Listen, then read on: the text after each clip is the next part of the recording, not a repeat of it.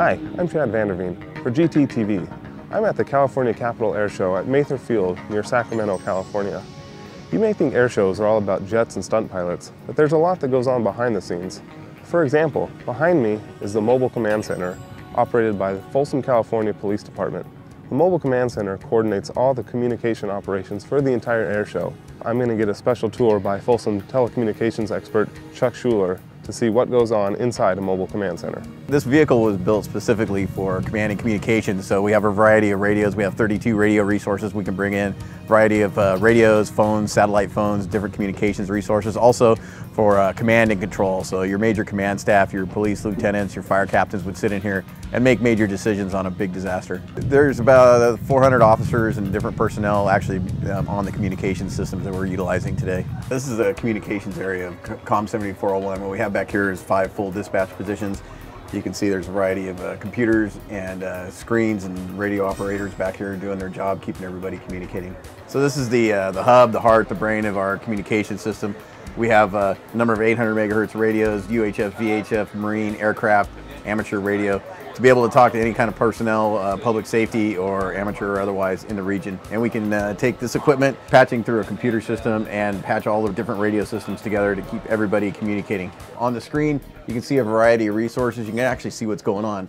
Everything that's turning green is actually somebody talking. That's a radio receiving traffic.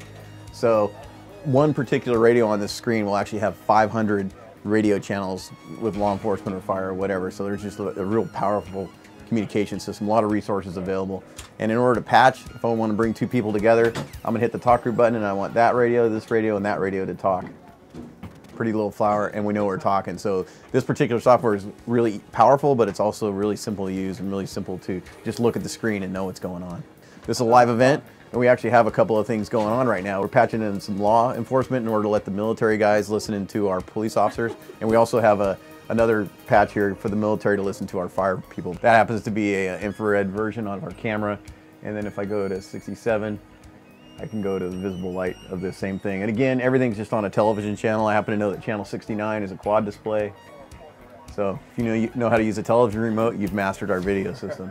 Using 2 vehicles is actually a really good asset for us. We really need these 2 vehicles. What's going on in here, they're monitoring a bunch of channels. There's another command area so that people can have a place to get out of the weather and work and everything. So these 2 vehicles work really well together. So in here, we'll see another complement of communications equipment.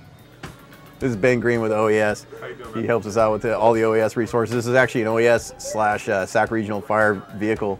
And you can see it's just another setup, another comm van with a lot of communications equipment, a lot of radios for pretty much every frequency band again. A lot of burritos. Yeah, a lot of burritos, computer screens.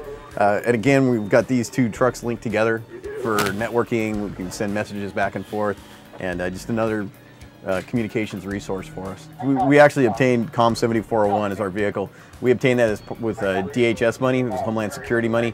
Our mission is to house the vehicle and supply the manpower for it. The citizens of Folsom have this as a tool because it serves the city, of course, but we also offer it up as a regional asset. And so we have agreed to take it out whenever we need to. And because it's the premier communications vehicle in the region, I was approached by Sacramento County Sheriff, and they've requested that we run communications because of the capabilities of the vehicle and because of the capabilities of our team.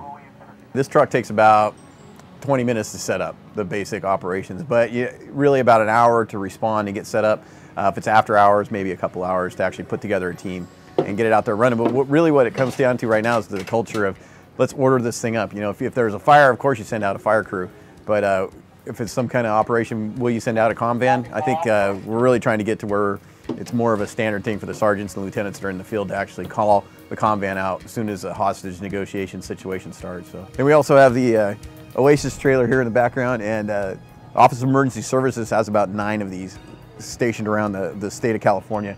And they have repeaters on board, they have satellite internet, and also some voice over IP telephones that they can bring in. And so this particular trailer here is actually helping us out with our radio patch. The repeater actually lives in this truck. They also have an internet pipe that they can bring us in, and some phones. Just in case our phone system's going down, we're going to go into the Instant Command Post, the Nerve Center, and there's actually a couple of internet phones in there supplied off this truck. This is the Instant Command Post. We're just going to peek in a little bit, and we'll see a lot of video cameras. Again, we're bringing our computer system in from outside and supporting this room. We got lieutenants and captains in here doing their job, and we're the ones giving them the communications, all provided from our mobile command center. Stick around for the following video for some cool highlights from the Sacramento County Air Show.